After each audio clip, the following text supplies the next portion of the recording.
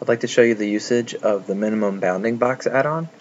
It's a simple add-on. You can obtain it from GitHub here. I'll also post a thread on the Blender Artist forum. Just download the zip, then you can unpack it into your add-ons directory, or you can use the Blender install from zip feature.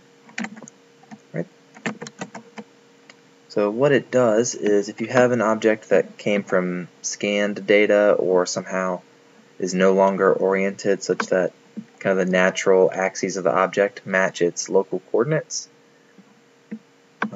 what my add-on does is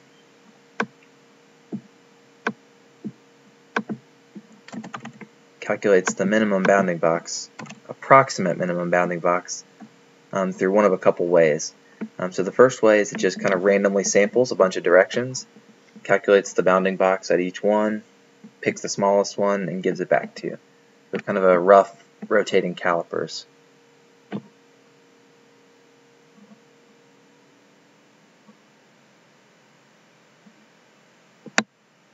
And the brute force method is the most predictable, but also the slowest. At least it's the most predictable within the ones available in this add-on. So if you're interested in how it did, you can come over and check the console. It'll tell you that it started out with a volume of 5,300 or whatever it is, how long it took, and what the final volume was. And because this is random, you can see I've run this several times before. 18,000 iterations got us to 869. 90,000, unfortunately, got us only to 882. And 1,800 again got us to 883. So it really is just a random sampling of directions. If you want to visualize the directions that were sampled, check the Visualize Sample box. And let me take this down a lot so it runs faster here. Okay, and you can see it did an okay job, even with that smaller sample size. But here are the directions that it sampled from, added in a little bound samples object.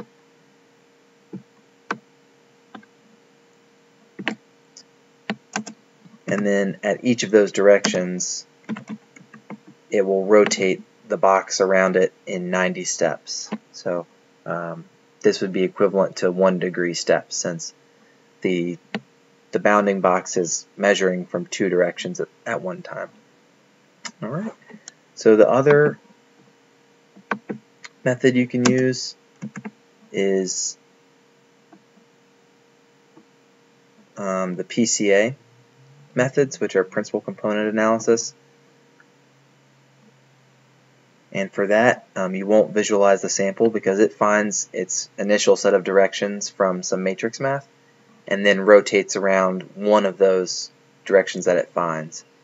So only the direction sample and the visualize boxes features will work for that. And I'm not going to do the visualize boxes because it would make 90 boxes around this object. Right, so these are faster, but they're a little less predictable because you don't know which axis is the best choice to spin around. So I'm going to guess. I think I've done this one before.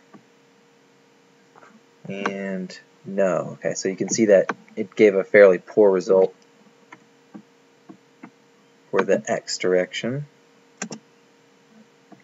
This is distracting.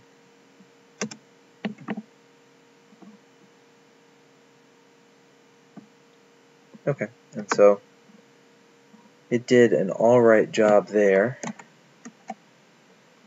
So 878,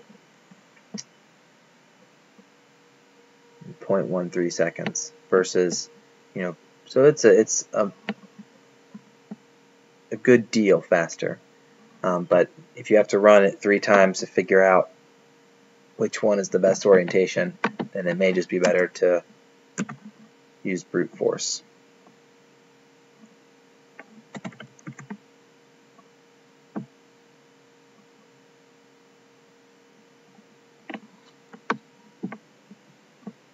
So there's Suzanne.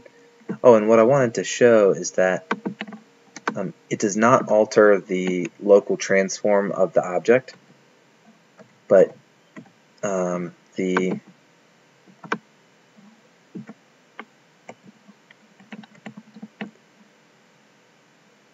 the bounding box that's created has local coordinates that are still axis aligned, so you can then copy the transform over that object if you need to.